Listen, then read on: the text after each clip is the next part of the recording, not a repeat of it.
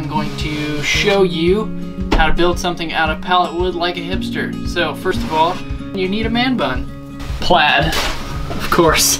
How are you gonna build anything out of a pallet unless you have plaid? You're just trying to make an authentic chatter mark of the mill saw. Like this piece of wood just came out of the sawmill in Portland, Oregon. Everybody on Pinterest is gonna love me. Everybody knows you don't know how to woodwork unless you get close to it and you blow as hard as you can. Perfect.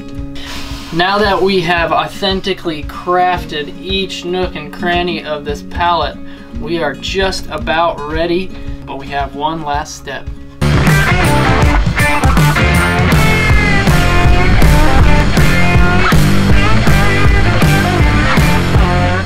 Then you light it on fire, and you get real wood like a real craftsman.